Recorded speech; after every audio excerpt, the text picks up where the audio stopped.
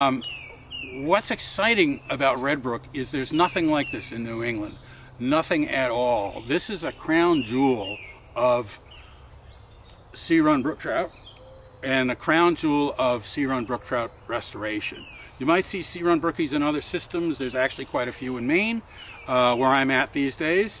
But Red Brook is the crown jewel, and our mission is to take what we've learned here, pit tagging, habitat restoration, a number of other scientific procedures, and apply them to other systems in the area so that they can have a possibility, in fact, probably a pretty good possibility of enhancing their sea-run brook trout population. So here we are at Red Brook. Red Brook is one of a number of restorations that we have here on Cape Cod. I would recommend that if you want to catch sea-run brook trout, that you fish the Quashnet, that you fish Red Brook, and you fish the Mashpee, you fish the Coonamessett, and the Childs. And those 5 rivers basically illustrate a century of restoration. The Mashpee has not been restored, certainly not since anybody remembers. There's no record of any restoration. There's been no dam removals. There's been nothing. It's a natural reference stream. It's magical. It's beautifully canopied in. The water's very cold. The fish are very common. It's a great place to catch brook trout. But that's what a brook trout stream is supposed to look like on Cape Cod. And then if you go from there to the Quashnet and see what almost 30 years of restoration has been like, good illustration of habitat restoration there. Then you come here, it's basically 20 years of restoration. So that's two different types of restoration, 2 different qualities. We don't have enough canopy here, so they're working, hopefully the trustees is working, putting some canopy here so there's more shade to keep the water cool and to keep the brook trout protected. But you go to the Mashpee, the Quashnet, and the Red Brook in that order. You could do that almost in 20 minutes if there's no traffic. Those are the older restoration streams. The Coonamessett is about 5 years in restoration. Also, lots of fish there. And the Childs, about 3 years of restoration. And lots of fish there too. Both the Childs and the Coonamessett have been repopulated from fish out of the Mashpee. But those populations, we just heard it from Steve today, those populations are doing quite well. So that's another thing we learned here, is that you can translocate fish.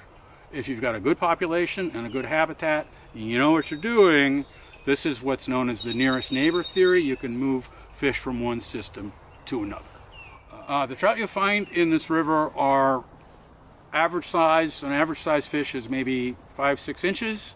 You'll get a bigger one, an 8 or a 10 every now and then. There are larger fish in here. We see from electroshocking almost every year a large fish. We didn't see one this year. There might be seeing one up there now. But one year we saw a 16-inch fish that we knew spent the entire winter down in the salt water. We also know that that fish grew about 4 inches in that season, which is an extraordinary rate of growth. So why is that fish so big, and why is it growing so fast? It knows there's a rich source of fish down in the estuary. So it goes down into the estuary and comes back up here to spawn. Well, believe it or not, there are people that say that the fishing here 20 and 30 years ago was better than it is today. That's because these guys used to like to fish below the dams where there'd be a big plunge pool and the larger fish would hang out there and they were easy to catch. So you didn't have to go bushwhacking and climbing around through stuff to catch those fish. So the fishing for those guys was better, but I'll bet you money that there's more fish in here today than there were 20 and 30 years ago. And that's exciting. So the habitat has basically expanded because they've taken these dams out. And it wasn't per se a dam, they were more like flumes, which is a structure that was built so that they could put boards in it so they could dam it up.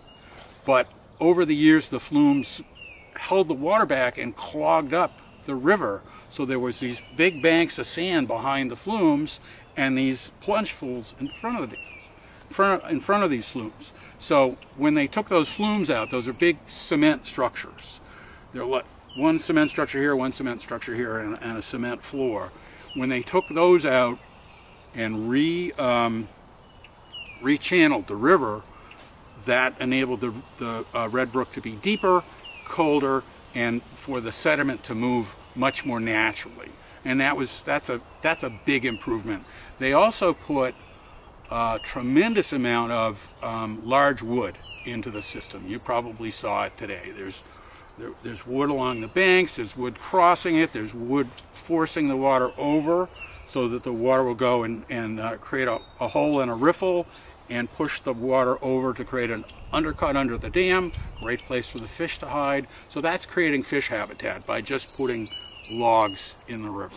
So Trout Unlimited, under the direction of Warren Winders and Steve Angers, spent a tremendous amount of time putting wood into the system. And I can't tell you how many logs, but well over 100. So the other thing that the logs do is if you put a log here and the river's flowing this way, it's going to cause the river to flow this way. So you're going to build natural sinuosity, which wasn't there before. In some instances, these rivers have been straightened for the cranberry industry, and so if you put the wood in, you can add sinuosity and habitat back into the river. And there were at least 3 flumes, and way up in the headwaters, it's nothing but a big cranberry bog. And they moved the channel over to one side, and they will be, over time, further engineering that channel and putting in trees and wood, etc. But that's a to-be-funded type project, and that's a multi-million-dollar project. The mission of the Run Brook Trout Coalition is to take what we've learned here on Cape Cod and apply it to other systems. So pit tagging and temperature monitoring are good examples, but habitat restoration, installation of large wood, that kind of thing. We do kick studies. We've done almost everything down here, so we know what the bugs are doing. We know what's going on. And you go to Maine and you say, has anybody ever done a kick study here? And they go, what's that? And today, what we're doing is we're manufacturing fish. We're by creating habitat that was not habitat, we're providing more room for more fish to grow, so we're growing more fish. But I also like to say that some of my work, in addition to growing fish, is to grow fisheries biologists. That I like to have, like we had today, I like to have a bunch of young people here, let them just go crazy. That's kind of how I learned. You never know who's going to grow up and decide to come back and work here. A lot of what we learned about here came from books that were written in the 1800s. Their books, Jerome Van Crowningshield Smith wrote a book 1833 about fishing all of these systems, and he would write about catching 2 baskets of fish on a tide. And then he'd go in and say some were 2 pounds. So we know that kind of fishery existed. Okay, so there are very likely sea-run brook trout in Rhode Island. But the Rhode Islanders aren't going to talk about it. And I respect that because they're very, very small systems and they're generally on private land. It's a salt pond with a creek that runs out of it. That's a cold creek kind of a thing. But it's uncommon, but it's there. And the funny story, we had a conversation with the Rhode Island fisheries biologists, and I said, so how are the salters doing in Rhode Island? And the guy said, there are no salters in Rhode Island. And I said, okay, so what are those brook trout in Prudence Island? And he goes, oh, you know about those. So they're there, but they don't talk about them. Now, Connecticut, it's kind of the same thing. They should be there, but the state has chosen to have brown trout in the coastal facing streams, and the brown trout probably eat the brook trout. There are brook trout, there are sea-run brook trout, but they're fewer and far between. And of course, on Long Island, the Carmen's River, there are a number of hard to get to rivers on the outside of Long Island where they're all salters, but it's very sparse and very private and very hard to get to. Up in Maine, I learned from some scientists about this thing called eDNA. You've probably not heard of eDNA. eDNA stands for environmental DNA. And what it means is from a liter of water, a bottle of water, we can detect the presence or absence of DNA of brook trout. So I can go to a certain river, take some water, freeze it, mail it up to Maine, and get a result back as to whether there are fish in that stream or not. And we can do it for smelt, we can do it for herring, we can do it for a number of species, and it's relatively inexpensive. So I got a small grant from the Trout Unlimited chapter up on the North Shore, the Northeast chapter of Trout Unlimited, to do eDNA on all the coastal facing streams on the North Shore. And what did I find? There are virtually no coastal facing streams on the North Shore that have any sign of brook trout. Rarely we found signs, but we were able to trace that back to stockfish.